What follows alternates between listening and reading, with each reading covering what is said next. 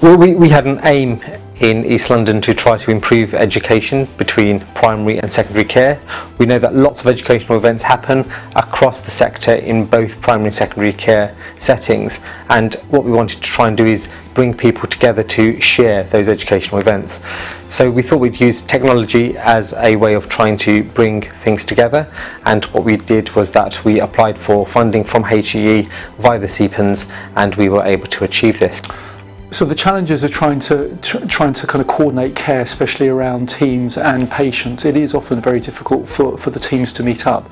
So having the technology and the video capacity to actually link in and communicate with other colleagues who we wouldn't necessarily catch up with on a normal day-to-day basis is really helpful and beneficial to both the team, its education, but also ultimately to patient outcomes.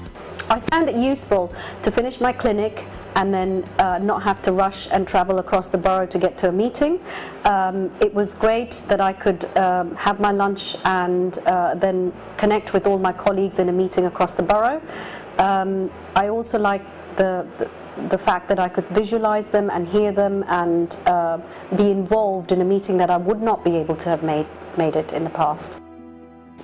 One of the key bits of feedback we got was that people were unable to attend due to a variety of reasons, such as the venue being too far or the timings not being quite right.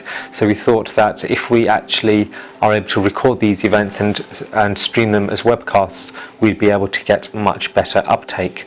One of the ways that we achieved this was to actually initially start by recording and hosting them on a website hosted by the CEPN, and there was a lot of value given to the way that we were able to host these remotely on a website where people could just dip in and watch parts of the event that they wanted to see. Let's communicate and educate. So let's communicate and educate. Communicate and educate.